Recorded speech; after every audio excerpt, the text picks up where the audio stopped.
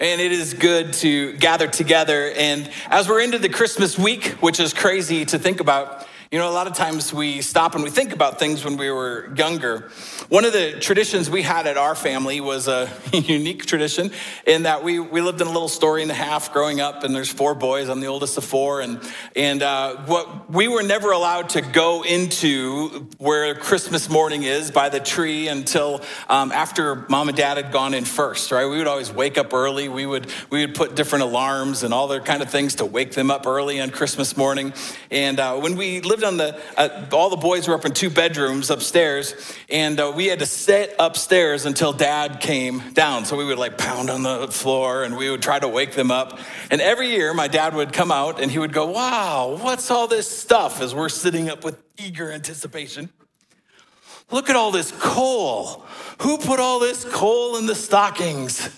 He was just mean. That's just all it was. He was just mean. No, he's a sweet guy. But there were many years I wondered if he was being truthful, because the truth is I was a very non-compliant child. As a child, I was very melancholy. I was very active in my mind. My mind went 400 miles an hour, and my imagination overproduced. But I had a lot of difficulty expressing with words what I was thinking. And as a result, as a kid, many times what would happen is I became very comparison-oriented with other people. I became comparison-oriented with friends at school, comparison-oriented with my brothers. I felt a lot of times that I deserved so much more than I got. That there were times in knowing that we didn't grow up with much, we didn't have much to have. And I had this comparison aspect that too often impacted my attitudes and choices. And even though I'd like to say it was just a kid thing, the truth is all of us around, especially Christmas season, but all of us, we tend to think we deserve more good things than sometimes we actually have. All right? It seems like other people get maybe what we deserve, or maybe they're getting more than they deserved. In Isaiah 59 verse 9, it says, "We look for the light, but instead all we find is darkness. For brightness, but we walk in deep shadows." Oh, it's a different way to start, but I'm so grateful that all of you are here, and those that are in Manchester that were here, because we got a little different service. And next week, I just want to tell you, next week's service for Christmas services will be the same service all 3 times here in Cedar Rapids. We've got the one service in Manchester. It is going to be an powerful, incredible, unique service this Christmas season. And what we're doing right now is we're working in our At the Movies series. And some of you are familiar with the name Clive Staples Lewis, maybe better known as C.S. Lewis. C.S. Lewis became a pretty devout, staunch atheist at the age of 15, but he was brilliant. And he became one of the top literary scholars in our world. And really, he fought against Christianity, couldn't grasp it because he saw there were way too many problems to allow for a good God. And that was where he lived. Until about age 29, he started encountering someone who started nudging him, someone that was brilliant and articulate like he was, but started nudging him towards Jesus. And at age 31, he finally got this turning point in his life, and he wrote it in the book called Surprised by Joy, where he was surprised that there was joy. That was the big thing that turned him around, that you could find joy through encountering Jesus, and it's also lots of different things in the aspects of that book. But he began exploring meaning and purpose. He was a prolific writer. He wrote lots of different things. He wrote deep scholarly works like Mere Christianity and The Problem of Pain that take really deep dives into what life is about. One of his most beloved series was a series called Chronicles of Narnia. And if you've ever read it, I had a friend that read it, the whole series, every Thanksgiving. He would sit down during Thanksgiving break and he would read the whole series for years and years and years. And Chronicles of Narnia, and it starts with the lion, the witch, and the wardrobe. And his goal was to help Christianity be presented in a way that even young ones could grasp. And so today we're going to look at that movie. And just a reminder, we use the movie clips as just an illustration of God's word. But what's interesting with this movie is it really is a direct correlation with the story of Jesus. And if there are kids in the room, just know there's a little bit of an intensity warning in some of our clips today. It's not going to be quite as cute as the kids' musicals last week and all those pieces. But the story starts with this. In World War II, the Pevensey kids, their dad was sent off to war. And so for safety's sake, they were sent to a distant relative's home for safety out in the country. And one day while they're playing a game, Lucy, the youngest, stumbles upon this wardrobe and she opens it up to go hide in it. But as she hides, she realizes she just keeps going and stumbles into a forest. And while she's there, she enters into this wintry wonderland, so to speak, and she meets a young man named Mr. Tumnus. And he was a faun, half deer, half person. And Mr. Tumnus, when he was explaining this place that she ended up, he said this. He says, "It's winter in Narnia and has been for ever so long. Always winter, but never Christmas." Let's be honest, even those in the Midwest, no one really loves the cold. Right? We tolerate it and we look for breaks. So when we can have a break from it, and that's why we love Christmas. It's a little break, it's a highlight in the moment. But when there is no break and no relief, only winter and only cold, it does something to the soul. So here's what happens. When they go into Narnia, what the story is there's a witch that has a reign over Narnia. And as a result, there is no relief from the winter. And Edmund Pevensey, as we'll see, he's the third born, but really the main character of the story. The oldest is Peter. Peter is the man of the house. He's striking and wants to be the hero. Susan is the oldest daughter, very matriarchal, lovely. And Lucy is the youngest and the cutest. And Edmund, as a result, is very bitter towards his siblings. He's always jealous of them. He always feels like he's getting put down, that he's the last one. His voice doesn't matter. And his brothers and sisters seem to shame him. And as a result, he uses power over Lucy. And it's not a really healthy dynamic amongst the siblings. And when he stumbles into Narnia, while he's there by himself, he ends up meeting the witch of winter. And he learns quickly how our suffering and our pain can very easily be turned against us. When it's always winter, we are very, very susceptible. See, Edmund longed to be noticed. He wanted to be recognized, and he desperately wanted to be special. That's what you see in Edmund. And one of the things we know about the witch, but also the enemy in the world in which we live, is that the enemy will manipulate you to chase what you feel you deserve. The enemy is gifted at that. Right? Edmund was driven by the feeling that the witch gave him. She noticed him. He was important to her. He was valued. And then she reinforced those with rewards, gave him sweets, gave him a little Turkish delight, just a little syrup and starch and maybe a little rose water or orange. And he was just fixated on that reward of the feeling that he had. And like it or not, you and I are just as easily manipulated. We chase things that make us feel special. We love when we get a little reward for it, and it keeps us coming back for more and more because the enemy knows how to play us. In 2 Corinthians 11:14, Satan disguises himself as an angel of light. So why the queen is white and beautiful in this story. Right? We long for purpose and fulfillment. We long for satisfaction, and we chase ways to indulge those desires. One of the things that's just true in life is that indulging your desires will take you farther than you want to go, will keep you longer than you want to stay, and will cost you more than you want to pay. Right? Life seems good for a while, but we all know life gets complicated. And everyone is driven to desire light. All of us are. We desire hope and love and peace and joy. Have you ever noticed how often it's just still covered in shadows? We want those things and we get a taste of it, but there's still a shadow covering it. And maybe we find a little relief in coffee in the morning or watching TV or a little drink after work. And maybe we seem for a moment we have a break from winter. But every one of those little dopamine hits that we take with the sweets, with the break, with the things that we do, all they do, we've talked about it before, is they just turn off fear in our brain for a little moment. But it turns back on, and so we indulge again, and we chase something again, and we look for pleasures and achievements or sex or relationships to get that relief, only to find out it's still winter. And those issues haven't gone away. So in Job, I'm talking about the enemy and what he does to us. In Job chapter 12, verse 25, it says, we grope in the darkness without a light, and he makes them stagger like drunkards. And you and I, we end up going on a journey that we never expected.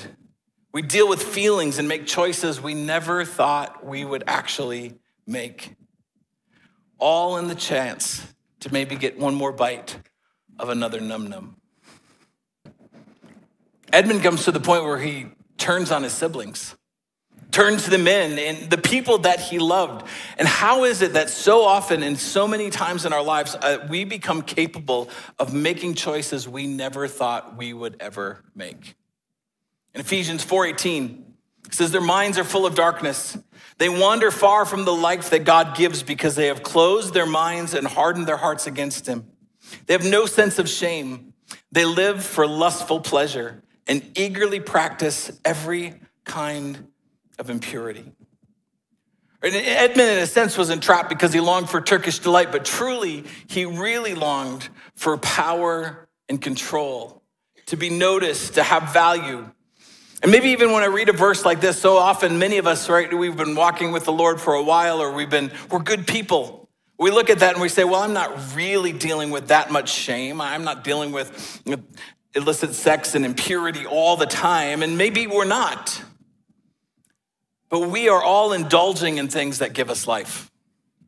Indulging in things not because, and we're not being honest with which things we're really indulging in. Here's the truth. Everything we chase has a cost. Everything we chase has a cost.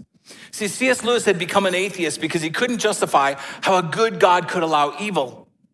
But as he understood the complexities more of the world and saw it in a deeper understanding, he began to see the true truth.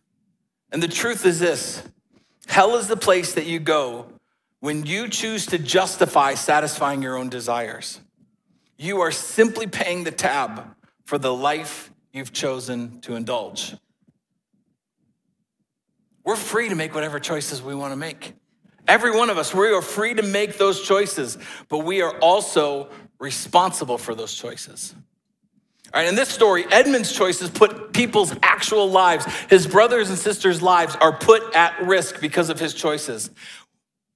What if we could see the eternal realities of what our choices actually cost us? That we could actually see the consequences. What if they played out in real time like Edmund's did? You see, Edmund, a little bit later in the story, is able to escape his captivity from the witch, but he is not able to escape the consequences of his actions. In fact, none of us can escape the consequences of our indulgence or of feeding our desires. In this story, Aslan represents Jesus. And you see in this moment, right, there is a cost for life. When we play with it, thinking we can do with whatever we want with our own lives, but the truth is there is a cost. This is Aslan and made reference with the witch, is referring to Leviticus chapter 17, verse 11, where it says, the life of the body is in its blood. I have given you the blood on the altar to purify you, making you right with the Lord. It is the blood given in exchange for life that makes purification possible. All right, we see this. Edmund, he can't escape the cost. And in that intent, when Aslan is talking to the witch, one of the things that they come to an agreement is that Aslan will give his life in exchange for Edmund's. Because even Aslan couldn't make the penalty go away. Edmund messed up an entire world because of his desires, because of his wants. And because he was tired of just always being the middle child who was overlooked and underappreciated, and he was always the problem. And the reason C.S. Lewis wrote this way is he intentionally wrote that Edmund is not likable. Because here's the truth. You are Edmund. I am Edmund. We like to identify ourselves as the hero in every story, but really we are the ones that deserve no pity. We want to be Peter, brave and heroic, the young king.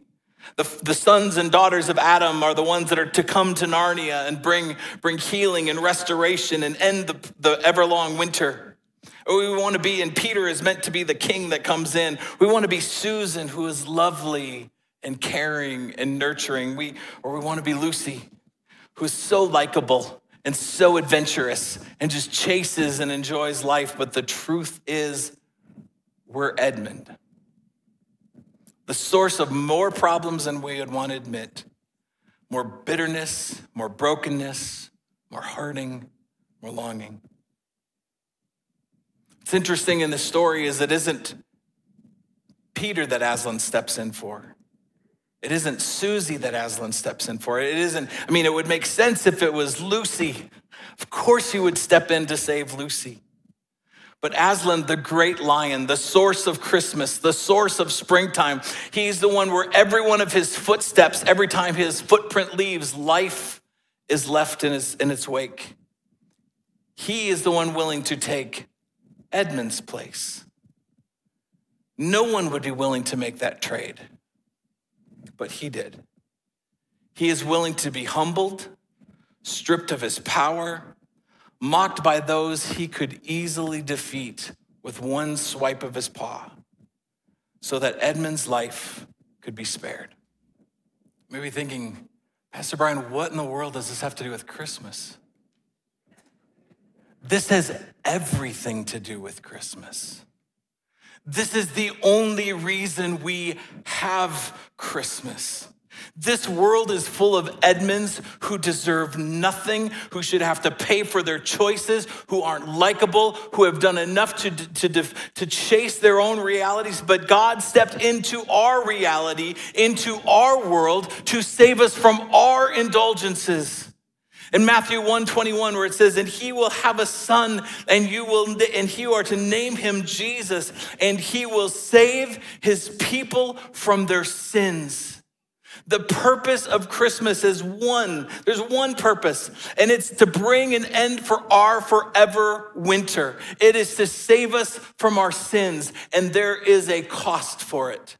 It cost greatly. You and I, we deserve no pity. We have walked into every one of the enemy's traps. We have overindulged in everything that poisons our lives. But our Creator was willing to come and make himself vulnerable to everything that he could wipe away with one word. He humbled himself and was willing to give his life for ours. 1 Peter chapter 2, verse 22, it says, he never sinned, never deceived anyone. He did not retaliate when he was insulted nor threatened revenge when he suffered.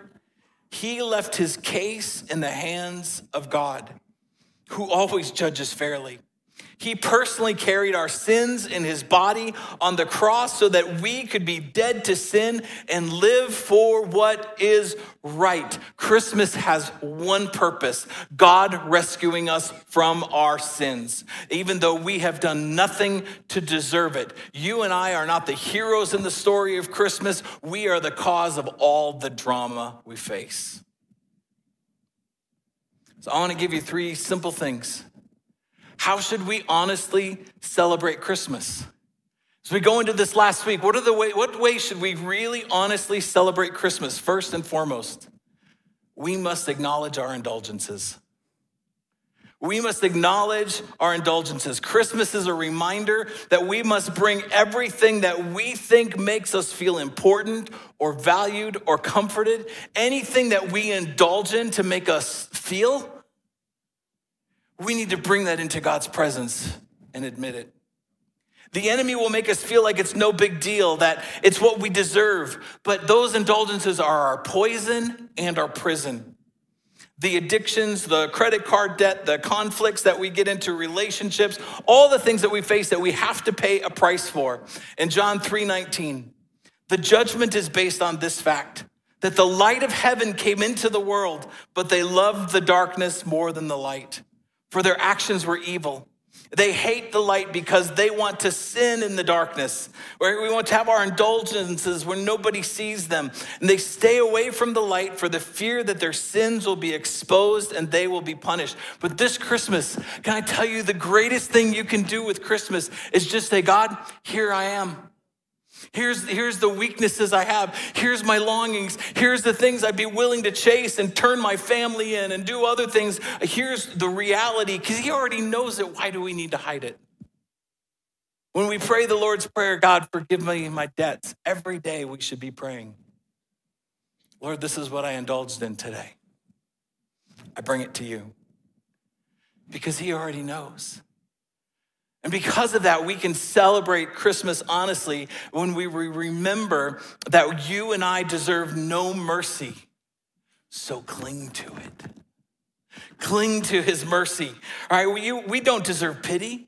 We're not the likable characters in the book, but he still gives us mercy. Like Aslan was willing to step in for Edmund. This story would have been totally different if he stepped in for Lucy. It would have been totally different if he stepped in for Susan or for Peter, but he stepped in for Edmund. Undeserved, with forgiveness and compassion. Or we have every right, God has every right to see us punished, but he offers us compassion and he's willing to pay our debt. Here's one of the things that I'm convinced of. I really am convinced that mercy is probably one of the least understood attributes of God. To really understand his mercy that he has for us, for you, it should rock our world daily. Every day it should have an impact upon us. In 1 Peter 2:24, it says, by his wounds you are healed. Once you were like sheep who wandered away, but now you have turned to your shepherd, the guardian of your soul. Every day, something inside of us should be moved because of his mercy. We haven't realized the fullness of his glory, but we can cling to his mercy. We can be grateful for his mercy. Christmas is a celebration of mercy. That God has given us his life, right? You and I were on our way to prison. They were coming for your house. They were coming to rip your kids away from you, and you deserved it. But in the last minute, God, Jesus, steps in as a baby, as a child, and says, I will take every punishment they deserve. I will take it. He could wipe it all away. He didn't deserve it, but he took instead. When you and I realize that we are Edmund, we are unlikable and to blame for all the chaos around us, and yet we get mercy. That's why Christmas, we should really celebrate Christmas by putting mercy on full display. Put it on display. You need to live it out. Your life should lead with joy and mercy and his life every moment. Because of Christmas, you have the reality. Christmas and Easter are intrinsically tied together. Those two things cannot be separated. Right? We live in a world where our self-competence is what leads us, and we have an ability to create indulgences for ourselves and to fulfill our indulgences, but instead we need to lead with mercy. Let mercy lead you. My life is blessed. Things could never be better than they are because of the gift of God's mercy, as it says in Ephesians 5:8. For though your hearts were once full of darkness, you are now full of light from the Lord, and your behavior should show it. Our lives should show mercy, should show the joy, should show the goodness, should show the love as we're coming into this week. It's one of my favorite phrases that hit me years ago and has forever changed the way that I live. When Jesus is your everything, the rest of life becomes a bonus. Do you want to live as though that you get more than you deserve? Understand Jesus is your everything.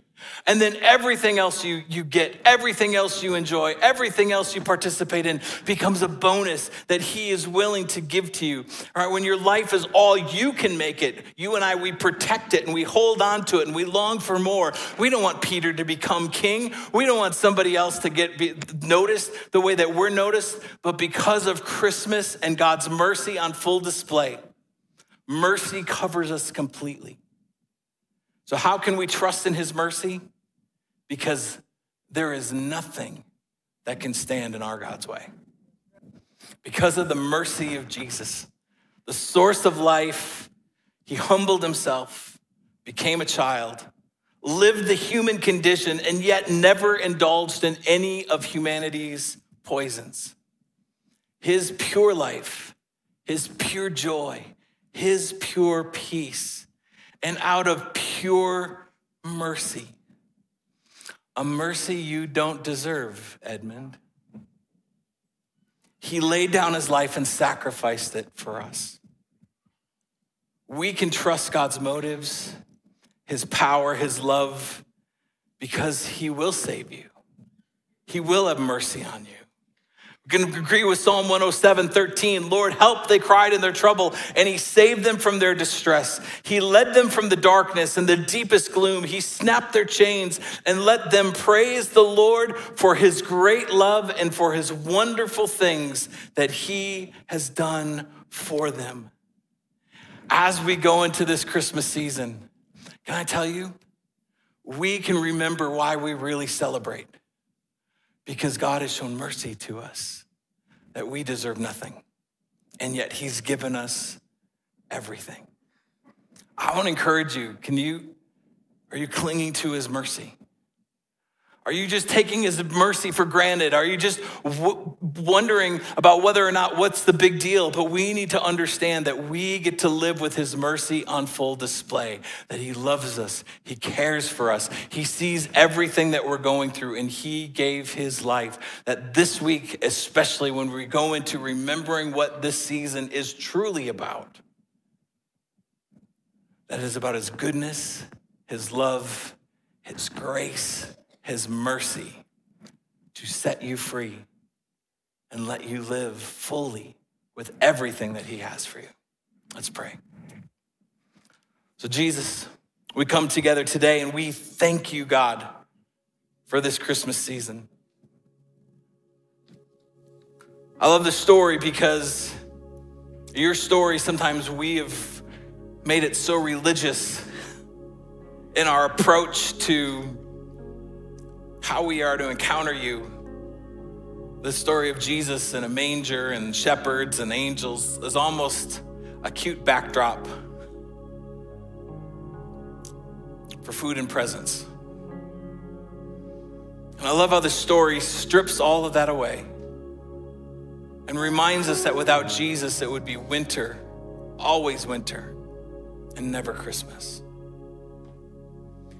God, that you've reminded us that we are like Edmund. We deserve no mercy, we deserve no pity, and yet you were willing, the creator of the universe, the one who put stars and galaxies in place, the one who knits the smallest of intricacies in our bodies together, was willing to humble himself and become a child to save us. God, may that act of mercy have a profound impact on us this year. I just want to ask you, as everyone's praying, maybe today God spoke to you as we kind of stripped away the typical cuteness factors and hit kind of the depth of what indulgences really do to us. And God is speaking to your heart and just reminding you today that you can find hope and life in him. And no matter what you're trying to chase, what you're trying to look after, those things won't bring meaning. Surrendering to him, finding life in him, is the fullness of purpose and peace and joy and love. That sacrifice is the gift of Christmas. A sacrifice that was given on your behalf that you don't deserve. And maybe for some, this might be a week. I'm praying that today might be a day that sets so many of you free from the things that might hold you back or tie you up or give you overly worried and concerned going into this week, but that you would understand the mercy God has on you, the mercy God has on others around you, and the fact that you can live with his mercy out loud and showing it to others. Maybe today you really do identify yourself as Edmund. And inside you're like, if people only knew what I did behind the scenes. If God really knew, he would never love me, but I'm telling you today, the love that God has for you is real and forever. And if today is the day that you're just saying, you know what, going into this Christmas season, I need to know that I know that I know that Jesus has mercy on me and that I can find life in him, And if that's you and that's your heart today, I just want to pray with you. And whether you're in Manchester, or you're here, or maybe you're online, I just want you, in a way of just symbolically saying, this is what's going on in my heart. Will you just put a hand up, just saying, Pastor Brian, that's me today. I need Jesus. I need Jesus. There's been too many things I've been indulging in my life, too many other things that I've been chasing. Yeah, thank you. From the balcony, you can put your hands down. Maybe today, as you're walking into this week, that there are opportunities for you just to say, Lord, I pray that I would put all those worries and all those cares and all those chasing things aside and remember that you are the gift that allows me to find joy and hope in everything. And I really pray next week as you come and our Christmas service, you invite, I know some go to travel with the family, but if you're here, invite someone to join you. It's gonna be a powerful time of just a simple celebration of the goodness of God. But today that we just say, Lord, as we're going into this week, we wanna pray. And if you raise your hand, I want you to pray this simple prayer with me. In fact, could we all just pray this prayer together? Just saying, today, Jesus, I wanna thank you that you were willing to come, to lay everything aside, to come for me. And I admit today, I don't deserve it. I've chased way too many things that have been poison or a prison to my heart. I've tried to hide it, but today I lay it before you. And I thank you that you were willing to give your life for me. And so today, I choose your life. I choose you because I believe that you are my purpose and my Savior and the best that I can have. So Jesus, we come and we thank you so much that we can give our lives to you, that we can honor you, that we can give you praise.